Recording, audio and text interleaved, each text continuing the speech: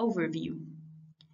In December 2019, a new coronavirus called SARS-CoV-2 arose from a zoonotic source in Wuhan, China.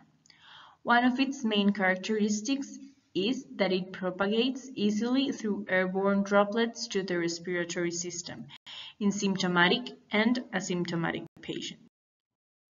Health workers are up to 3 times more likely to acquire the virus, with up to 20% having contracted the disease in some regions.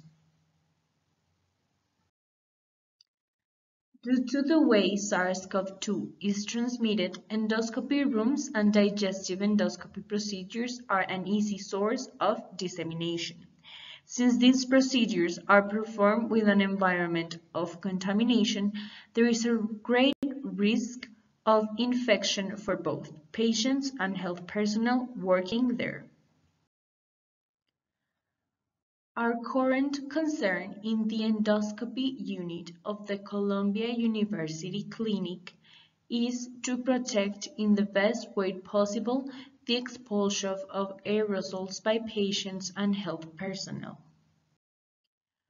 For this reason, we designed an acrylic face shield with an orifice at the mouth level, with a simple opening and closing system to introduce the endoscope. This to avoid the exchange of aerosols between patients and health workers before, during, and after the endoscopy. In the first image, we have the frontal view of our prototype face shield. In the second one, we have the lateral view. And in the third one, we have a picture of how the opening and closing system works. Here we were making the first tests with our face shield prototype. This is how the face shield would fit a real patient.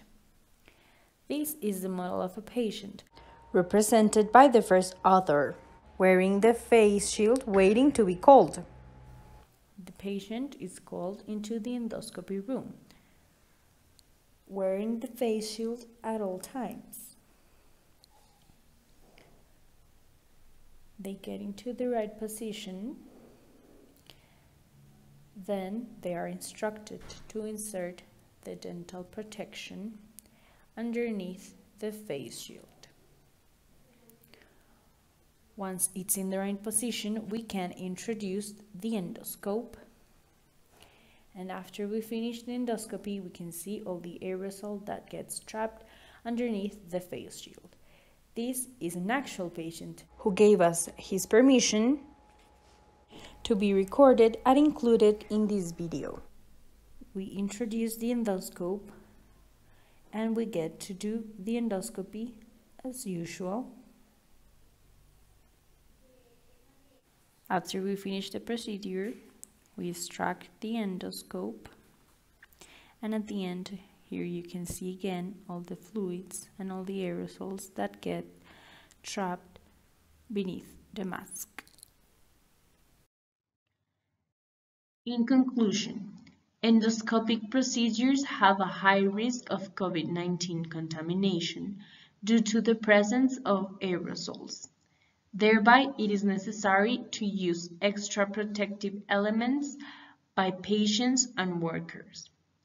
We design a new face shield to protect patients and health workers before, during, and after endoscopy.